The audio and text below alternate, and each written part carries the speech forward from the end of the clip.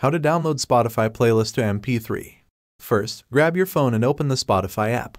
Once the app is open, look at the bottom of the screen. You'll see a menu with different options. Tap on the one that says Your Library. In your library, you'll see different categories like playlists, artists, and albums. Tap on Playlists to see all the playlists you've created or followed. Scroll through your playlists and tap on the one you want to download. With your playlist open, look for 3 small dots. Tap on these dots to open a menu of options. In the menu that pops up, you'll see an option that says Download. Tap on it. If you don't already have Spotify Premium, you'll see a prompt asking you to subscribe. Tap on Get Premium Individual.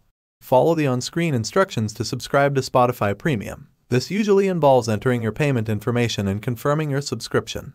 And that's it. Now you know how to download your Spotify playlists to MP3. If you found this video helpful, please give it a thumbs up, subscribe to our channel, and hit the bell icon so you never miss an update. Thanks for watching, and see you next time.